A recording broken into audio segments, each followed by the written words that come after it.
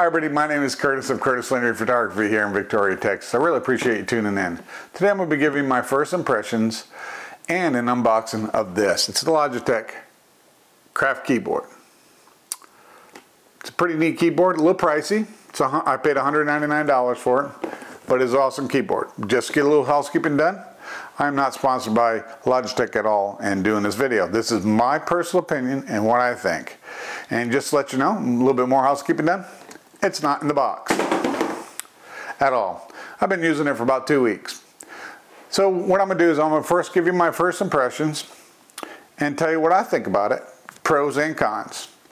Another thing I'm going to do is I'm going to give you an unboxing towards the end of this. So if you want to see the unboxing to see how it comes, go ahead and watch the video all the way through. If not, as soon as I'm done with my first impressions, you can make up your mind and go decide about it yourself.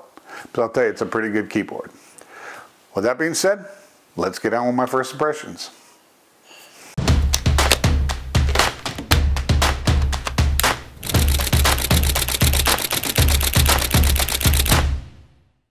Let's take a look at this keyboard and tell you some of the things I like about it. One of the first things I love, how heavy it is. So if you can see here, I'm gonna hold my desk pad down here. It takes a lot. I'm pushing kind of hard on this to make this thing move. So it sits pretty firmly on the desk, and that's because it's got these little rubber deals on here on the keyboard that keep it secure to the desk. Love that. Love that. It is got a little angle on it, so it keeps it at a little angle on it, and the angle's not too bad. I like how the construction of it, it's plastic and it's metal up here, it's aluminum up here. It's pretty solid. I like that. I love the beveled keys. Let me see if I could get it in light so you can see the bevel in the keys. You can see the little bevels in the middle of the keys. I like the bevels. I love how the keys feel when you're typing them. I love it. It's one of the nicest keyboards I've ever typed on. I like the space bar. I use this in conjunction with the Logitech MX Master 3 Logitech mouse. Love that too. I love that it has the 10 keypad on here. I love that you can control the dimness of the light. I love the backlight on the keys. It's really a good quality keyboard without a doubt. I love in Photoshop how you could use the crown here. This is the crown. I love how the crown works. I use it on a lot of different programs. I'll use it in YouTube, I'll use it in Google. I programmed it for some stuff. It's a pretty awesome feature. I like it. So I love the keyboard itself. I love how it's built. The only thing, there's a couple cons that I wish I had. I wish I had I know it's a wireless keyboard, but I wish I could plug it in. And I wish I had a USB 3 port or a USB 2 port on here that I could plug in to here and use it as a peripheral for my to my laptop. I really wish it did have that. I use it wireless mostly. It seems to say charged for about 24 hours. So it seems like 24 hours of use, that is. I shut it off when I'm done using it. So it lasts pretty good. So I like the battery life on it. The crown is very sensitive though. I notice when I'm in Photoshop, when I tap this, to go to from my, and I'll show you that in the thing how it works in Photoshop here in a minute. But when I tap it, it moves pretty fast through there. But overall and all, I would highly recommend this keyboard for not just people who do content creators, but for people who just would possibly use that crown to help make any of their lives. You could use it in Excel, you could use it in Microsoft Word, you could use it in YouTube. You could use this crown for a lot of things. You could use it as a volume button. There's so many different things you could do with it. And I like it a lot. I'm really happy with the purchase. I would definitely recommend it. I ordered it from B&H Photo out of New York. I'm not sponsored by them, but I like to put kudos out to them all the time, because I really appreciate their company. They're really good about getting stuff to you really quick, and their product is always as advertised. Again, I'm not sponsored by them. I just love their company. If you're looking for any computer gear, any camera equipment, audio, computer stuff, give them a call. Look them up online. They're a great company. They'll be linked below. Love it. It's a great quality keyboard, without a doubt. I love the crown, how that works here. In a minute, I'm going to get into Lightroom and I'm going to show you how it works here. Now let's go and open up Lightroom and I could show you how I could use it to edit some pictures. It'll help my workflow. Let's go into Develop module here in Lightroom. Here's a picture of Whitney that I took. And just real quick here, let me put it on full screen so maybe you can see a little bit better. Now if I tap the crown, it brings up, I could change my color temperature, tint, exposure. I could change the tint, exposure,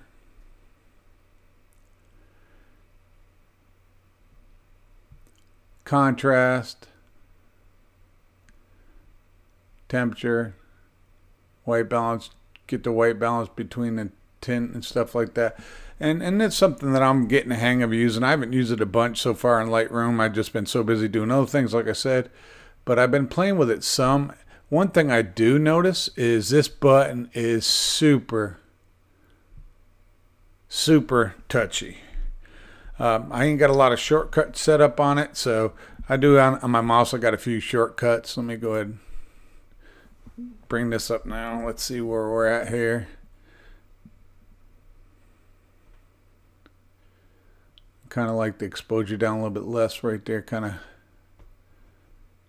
That's where I like that right there. But just give you an idea how you could tap the button, go through there. It's pretty neat. I know in Photoshop, when you go into Photoshop, the crown actually could use to use brush sizes, flow, and all that. I haven't gotten to Photoshop and used it yet, but I just kind of wanted to show you a little bit how you tap the crown and basically how easy it just moves so easy. It don't take much to move it. Then you can just change it. You can twist it, change it. So this is definitely going to help my workflow to get my exposures and all that. I can see where this is definitely going to help me in a lot of ways. My first impressions of the Logitech Craft Keyboard, it's definitely worth the investment. Definitely worth the investment. Click on it down here. And as you can see, I have two components, a Logitech linked up to this app. I have my MX Master 3, my Craft Keyboard. Let's go to open my Craft Keyboard. Here, if you look at this beginning here, this is one of the neat things this thing has is you could program the keyboard, you could program the crown, you could program the easy switch, and I'll get more to that here in a minute. But basically, you could set all these buttons for all applications. Then at the same time, you could break it down to you could change it for individual applications. You could do certain things with them. You can make them do keystrokes and stuff like this. This will help a lot for my workflow. And that's why I bought this thing, is to help my workflow quite a bit. You could adjust the crown to do certain things. In all applications, it's just controlling volume, or press. If you turn it right or left, it'll control volume. If you press it, it'll press play or pause. And if you press and turn, it'll control brightness. Okay. All right, and that's all in all applications. But again, you can program the crown and all these different things, and you could even add applications. You could add an application. Click on this, pull an application off your computer, and add it in there. We're not going to do that right now, but I just wanted to kind of show you this. Let's go back and look at the keyboard. Remember I told you earlier I like the fact that I could set this up keyboard to work with 3 different computers. Well, with the 1, 2, 3 buttons here, above the insert, home, and page up, there's a number 1, 2, and 3 here. I can set that to certain computers. If you see on the easy switch, right now in my MacBook Pros here, and my Galaxy tablets here on the other one, I have not set up my Mac yet, my desktop yet on this, and I will. I just haven't done it yet. Like I said, I've been kind of busy reworking my office and trying to get it set up how I wanted, and that's turned out to be a bigger job than I thought it would be. But anyways, let's look at a little more about it. But this is just the app. I just wanted to show you could program these. You click on this, and you could go in here, say I want to do it to open an application. I could click on here, and it'll ask me which application I type in the name, Lightroom or whatever. I could do that, and that's pretty cool. So this should be able to help me in a lot of ways doing what I need to do. And I just wanted to show you real quick the Logitech Options application. All right, I thank you guys for tuning in and watching this. If you guys like this video, go ahead and hit the like button. If you guys want future content from me, hit the subscribe button. If you want to be notified when that content hits YouTube, hit the bell button and you'll be notified. If you got any questions, comments, or concerns, definitely leave them below. And to all you photographers out there, do me a favor. Get your camera out, take some pictures. All right, let's take a look at this keyboard made by Logitech. It's called the Craft. It's an advanced wireless keyboard with creative input dial. I want to get some housekeeping done. I'm not sponsored at all by Logitech or B&H Photo at all, but I always give a shout out to B&H Photo when I order something online from them, and it gets here quicker than what they originally said it would. It gets here in perfect shape, nothing's damaged on it. Great company. If you ever need any photo or video gear or audio gear, cameras, lenses, anything like that, give them a shout. They're awesome. I've used Logitech keyboards in the past. I can't even remember which one I got. I've had it for so long. But I've also used a Logitech mouse, and I know they make a really good product. I've always been happy with them over the years. So I wanted to get something that was going to help me in my workflow. And this is what I opted for. It's the Craft keyboard. And I'm going to go ahead and open it real quick here. Of course, you need boom. You need a weapon to do that. And here we go. Let's look at the box before I open it. Looking at the back of this keyboard, you can see again it's crafted. This keyboard works fine with Windows and Mac. I have a Mac computer. I have a Mac computer on the floor, and I have a MacBook Pro 16-inch with an i9 processor. This will work perfectly with that. And it works with Microsoft Word, Microsoft PowerPoint, Microsoft Excel, Premiere Pro, Photoshop, Lightroom, AI. It works on all these programs. This dial is already pre-programmed, and you'll see what it could do later on when I get into the menus. But let's open it up. Let's take a look at it. There we go. Boom, boom. Okay. Let's flip this back over. Get the back of the screen there. Flip it over right there. Let's open it up. Ta-da! Da-da-da-da. Boom! Wow, this top of this box is super heavy. Look how this thing comes. It's come with a really protective. It couldn't get damaged here. You could probably throw this box against the wall and it probably wouldn't damage this keyboard. I thought that keyboard was going to be that heavy. Now I realize the box is very heavy. Let's set that to the side. Wow, this looks pretty nice here. Let's open this up. Again, let's look at what comes in here. Here's the keyboard and the box. That's exactly how it comes. I put away my weapon of mass destruction there, my little pocket knife. Let's see what it's got here. Of course, it's got a USB-C to USB. It's got the dongle here, and it's got the quick start guide here. Pretty good package. It's packaged very well. There's no way it could have got damaged at all. Let's look at the keyboard now. Let me set this out of the way, guys. We'll set this here. Set that there. And of course you get the dongle and you get the instructions. We'll just set that right there. Let's set this over there. This box is so solid. I can't believe this box. This box probably weighs almost as heavy as the keyboard. That's amazing. This box is very heavy. Very good solid box. It wasn't going to get damaged no way in shipping getting here. Let's set that out of the way. Alright, let's open this up, flip it over. Okay, there. I see where it goes. Okay. Right there, pull this little tab.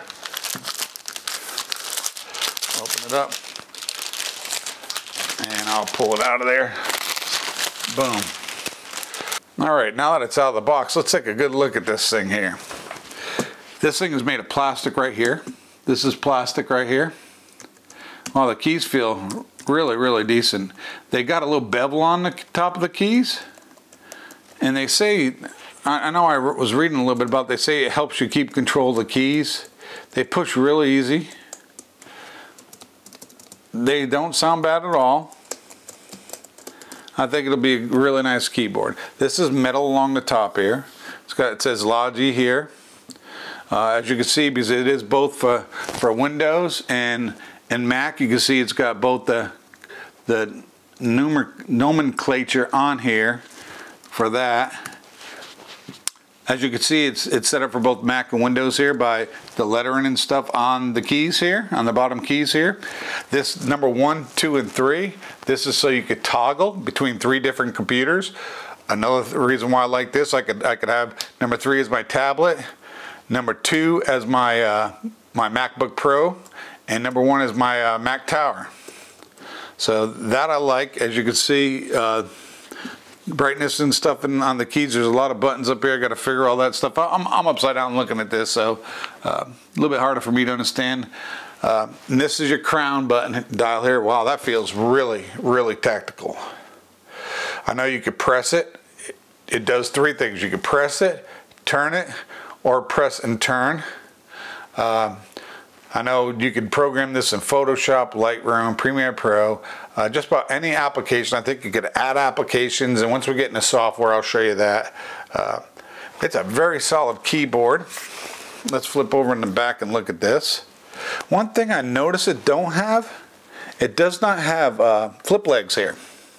Kind of wish it would, so we need more adjustability on it, but it does have nice rubber pads here, so I think on a wood surface or glass tabletop, and then this is soft rubber here, I think it won't slide because it's very heavy.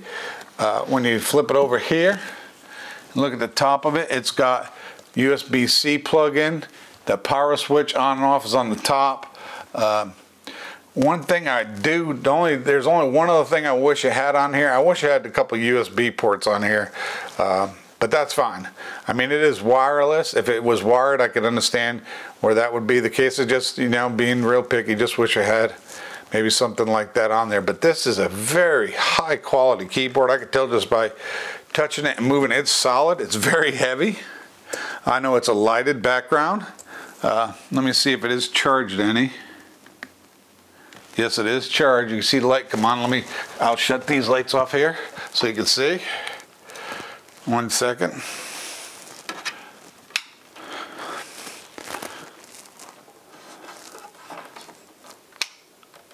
There you go. You can see the lighted keyboard. That I like. I guess it's pulsing because it needs to be charged. Let me see. There's a light. This is light and dark in the keyboard. I gotta figure it out. I guess it's pulsing because it ain't hooked up nothing. It probably needs to be charged. But I just want to see. I love the lighted keyboard. All right, let me turn the lights back on so that'll turn off. And it's supposed to turn on and off as it have a proximity sensor on it. And I think that's what this little thing is here. I think it's a proximity sensor that'll sense when you take and get close to it. It'll turn on. Let me shut it off there. I need to plug it in, charge it in, get it hooked up to my computer, and see how it works. Well, that's the Logitech Craft Keyboard.